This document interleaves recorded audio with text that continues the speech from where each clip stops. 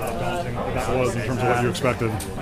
I don't know. I haven't sunk in yet, to be honest. I'm still processing it right now. I mean, I was fifth, so I guess I should be happy, but I thought I was close. I don't know. Now I see how close I was, and like, if I just maybe cover the move for another 300 meters and stuck in it, who knows? Maybe they would have been within striking range. I just thought, you know, I'm happy. I don't know. I can't be disappointed with the season. I wanted to Blaze. That was a huge goal, and to come out here and still run pretty well. I mean, that's just still all I can ask for, really. I mean, I wasn't expecting to make the team. I was just going to put myself in the best position possible, and came a little short, but it's a hell of a learning experience, and I think I'm only going to get better. How good did you feel, you know, being in that position to be able to take it out like that? Well, I kind of didn't want to lead, but I don't know, like, why not? Like, I didn't push the pace though. Like, I just kind of went to the front, just so I could kind of dictate my race.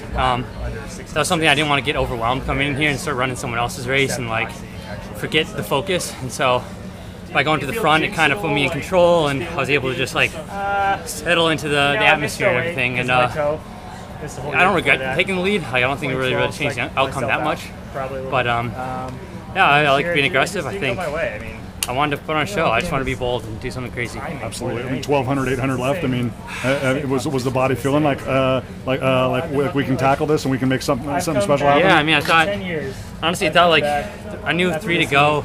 I went to the front, or maybe it was 4 to go, and I was like, all right. So I stuck with him, kind of followed him. Stanley kind of like cut me off from the rail, so I ended up getting shuffled back to like third, and then the 2 to go, Cabral kind of went around. I was still like, okay, just hang on, just like stare at the back of these guys, settle into the rhythm, and I just slowly kind of bled off. It just, I wouldn't say I felt bad. I was just, maybe that was kind of the end of the fuse after NCAA. It's just, I couldn't give that extra 1% that I needed to just focus on and just attack into the last lap, and so I do regret that. You said you bled off. Is that what you're turning? Yeah, I just kind of, you know, just, yeah, we'll see. It was slow, just a little bit out of my comfort zone. I was just trying to like, hoping I can maintain contact. You're 19, right? 22. 22. Okay, so how do you feel about being here at the Olympic trials? I mean, you didn't make the team, but you had a gallant effort.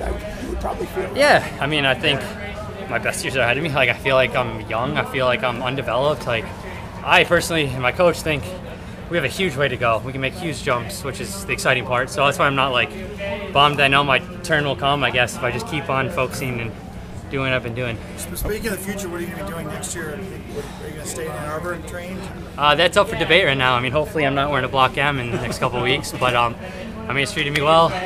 But I think, you know, trying to get something else going. Yeah. Have you talked to anybody? Or I have had talks, yeah. Do you have an agent yet, or? I do have an agent, Dan Lila, and so we've, you know, it's been kind of a whirlwind after NCAAs. Maybe things didn't move as quickly as we expected to, but my main goal is just to be patient and focus on the racing at hand. You know, not get overwhelmed with, you know, trying to find a sponsor right away. It was just race first, prepare for the race. Everything will, you know, work its way out.